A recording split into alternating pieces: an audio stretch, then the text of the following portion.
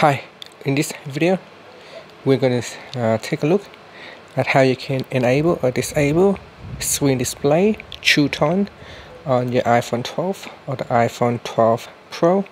So first, let's go back to your home screen by swiping up at the bottom of the screen, and then we're going to tap on settings, and in settings we're going to go down and tap on display and brightness.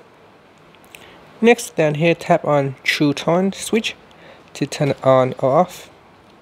Now you may notice if I tap on the True Tone, the screen will go a little bit more yellow, and it will automatically adapt the iPhone display based on ambient lighting conditions to make colors appear consistent in different environments. And that's it. Finally, you can swipe up to go back to your home screen. Thank you for watching this video. Please subscribe to my channel for more videos.